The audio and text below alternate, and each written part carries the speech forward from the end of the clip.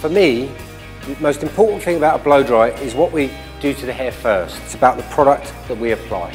So I'm going to use a foam, and I'm using a vent brush to put products into the vent brush, and I'm just going to work it from the roots right through to the ends, applying it to dry hair. If your hair's thicker or wavier, then you don't need to apply quite as much.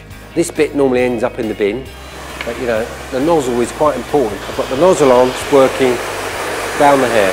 Really easy, just using my hands, drying the product in. A little tip when you're using the hairdryer, hold the nozzle of the hairdryer. You haven't got to lift your arm so high. So once I've applied the product and dried it in, I'm just going to brush the hair through. And this gives us our perfect foundation for whatever style you want to put into your hair.